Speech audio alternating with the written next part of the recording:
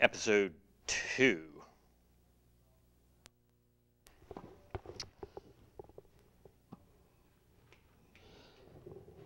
So you're, turn around here, will you? So you want to spend your summer vacation in Transylvania? Well, you go here, you get to Romania, you make a left. Oh, I'm sorry. Didn't know you were here.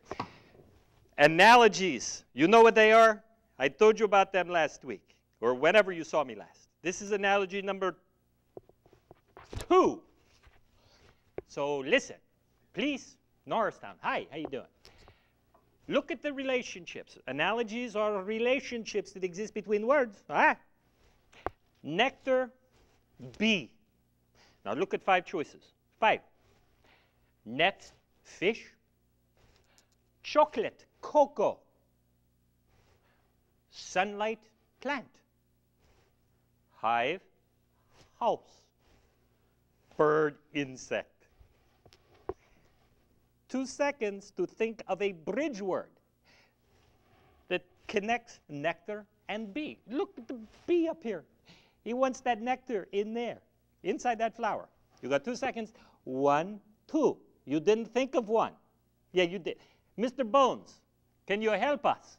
Give us a connecting word that bridges nectar and bee. Mr. Bones, you're paying attention. Mr. Bones. Hey, Mr. Bones, welcome to the real world. Okay, look, feeds. You got feeds. Nectar feeds a bee. A net feeds a fish? I don't think so. Does chocolate feed cocoa?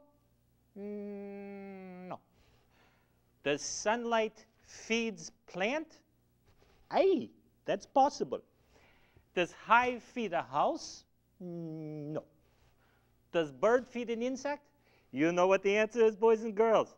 Number 3, C, because sunlight feeds a plant. So the correct answer in that multiple choice item is C. Nectar feeds bee, sunlight feeds plant.